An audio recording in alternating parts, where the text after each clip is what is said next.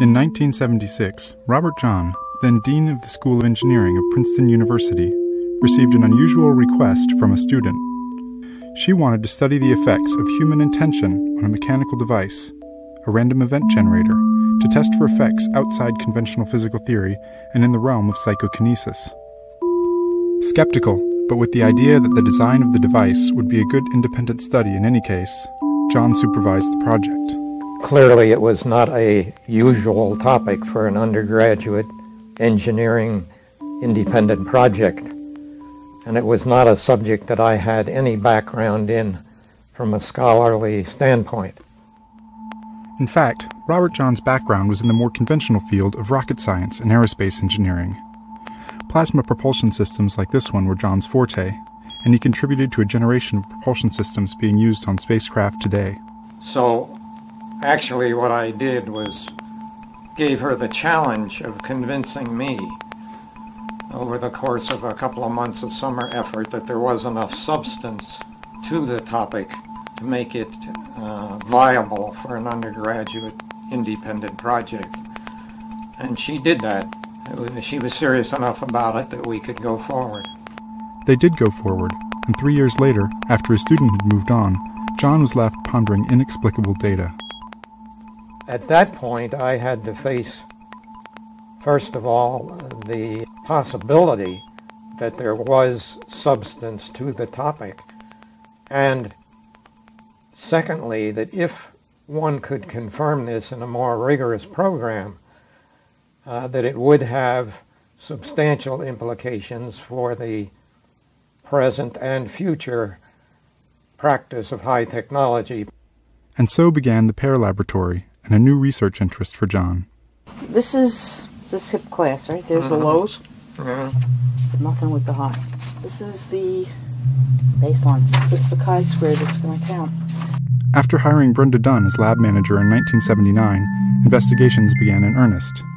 And over many years of trials and many kinds of random devices, the Pear Lab has demonstrated, to a highly significant degree, that the human mind has a small but measurable influence on random physical systems.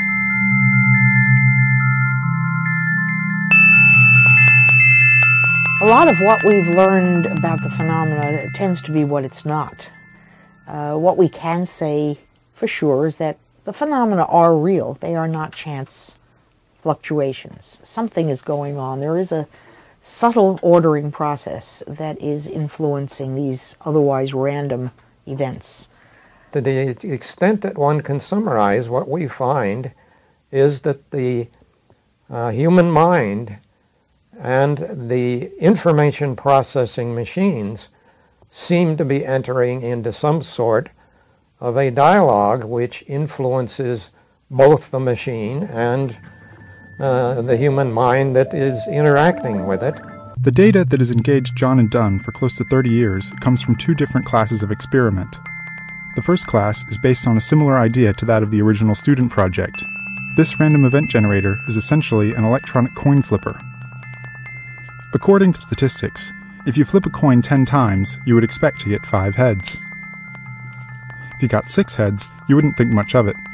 But if you flipped the coin 10 million times and got 6 million heads, you would know that some process was having an influence on the outcome. This machine does 200 flips per second. When left unattended, it performs in a statistically normal way, and over time, it approximates a chance mean of 100. But when an operator is present, wishing for the output to be higher or lower, the output deviates very slightly from the chance expectation. The effect shown on these devices is small. Only a few flips in 10,000 are influenced by the operator. But those few are more than contemporary physics can explain. And the effect is not limited to these electronic devices. The Pear Lab has explored many sources of random event generation.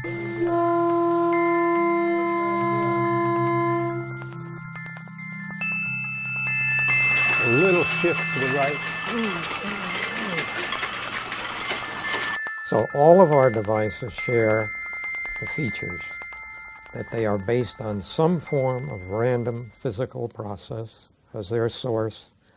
They are capable of calibration, and in most cases they're capable of a theoretical expectation. York Dobbins, a theoretical physicist who joined the staff in 1987, has done much of the statistical analysis and has considerable interaction with the critics of Pear's work. They pick out things like, do operators cheat? Do operators have a chance to meddle with the data? Do our statistics really mean what we think they mean? What are the possible physical confounds, such as ordinary electricity, magnetism, and what have you? Of course, we've had years to refine the experiments and think about possible loopholes that we can then plug. With the REGs, for example, they are shielded against most of the sorts of interference that you can think of. The process of mechanical design at Pear involves extensive calibration and testing to search out and eliminate artifacts in the data that correlate with known physical processes. These designs were abandoned because they could not be sufficiently insulated to produce truly random data. Temperature and pressure created artifacts in this Crookes tube design, this dual thermistor design, and another using photoelastic stress. The first fountain design showed acoustic artifacts. Another machine responded too sensitively to vibrations in the building. The machines that do survive Pear's testing and go on to be used in experimental work are known to be completely free of interference from known physical processes and produce random data that fit chance expectations.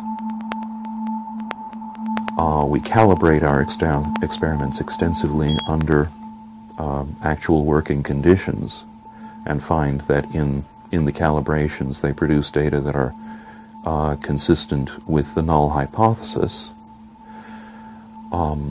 And finally, for most of our experiments, we use a tripolar protocol in which the only difference is some aspect of the human being's mental state.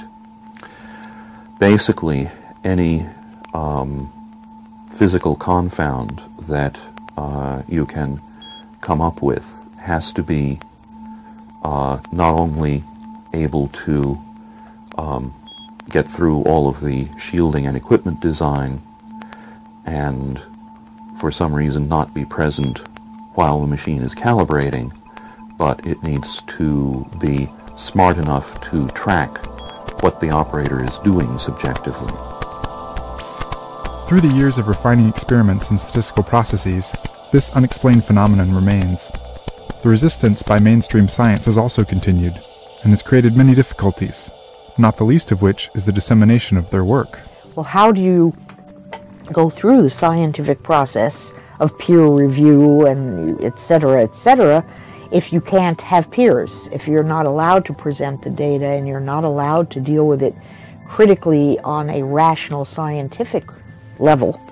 So you end up getting irresponsible criticism. You end up getting unreasonable rejection, not on the basis of the quality of the work, but on the topical matter. In my view, that's not science. That's not what science is about. Science is about opening your mind to learn something new. It's not saying, this is something I don't want to hear about. This is the sort of thing, as one critic said, I wouldn't believe in even if it was true. And one of the things that has become fairly evident in the history of the field is that the definition of what constitutes an overwhelming weight of evidence and what constitutes impeccable documentation tends to get more and more stringent as the evidence and the documentation accumulates. Even if mainstream scientific journals have not considered their work, the popular media has not been shy. The Pear Lab has received much press coverage over the years, and the popular response to the work is generally positive. Mind over matter. It used to be just a figure of speech, right? If I flip this coin, I'm supposed to have a 50-50 chance. So can people affect objects and machines with their minds? It would appear they can. The phenomena are real. They aren't just due to chance effects. They're small, but those small effects compound over many, many occurrences.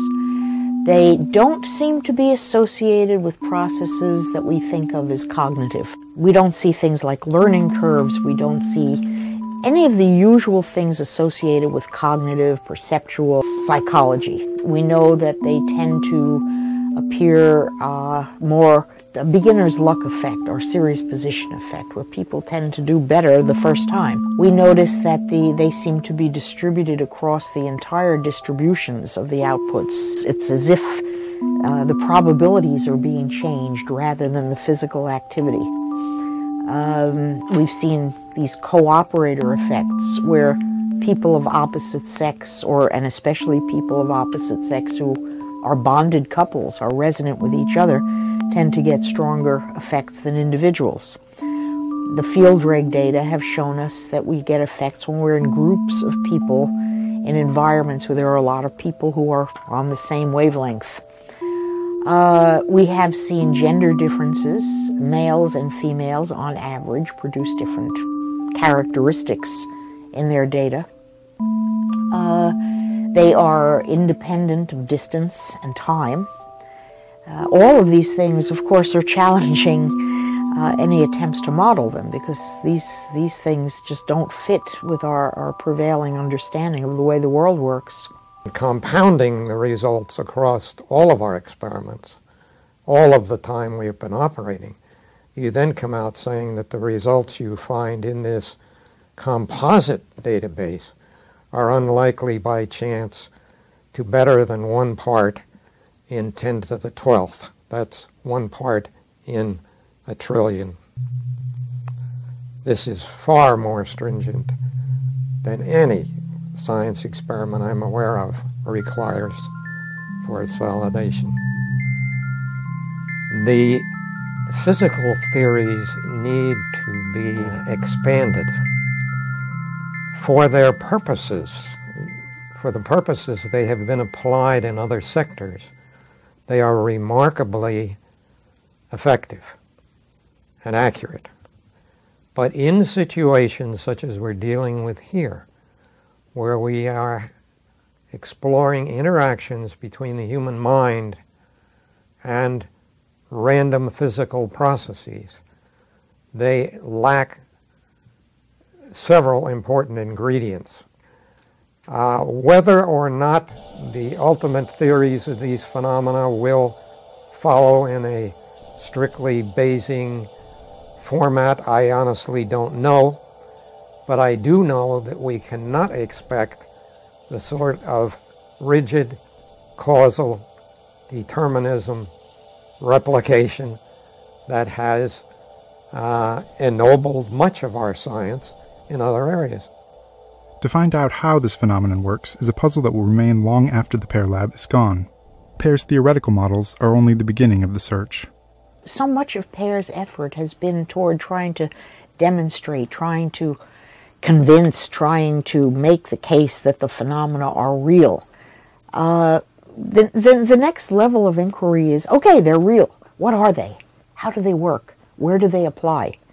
Yeah, the search is indeed for the mechanism by which such information is acquired, or indeed possibly even created.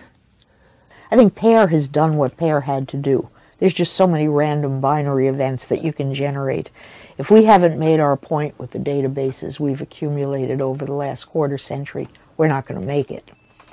But to take it further, to talk about the implications and how that may affect other fields, that's for the next generation to do. These experiments, technically speaking, are not difficult.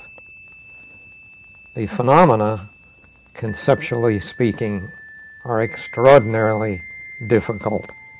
If indeed, as we contend, these events are intrinsically, subjectively driven, then it follows clearly that the researcher must be experiencing them himself. So don't take our word for it, don't take others' words for it, go off and try it yourself and come to your own conclusions based on your own experience.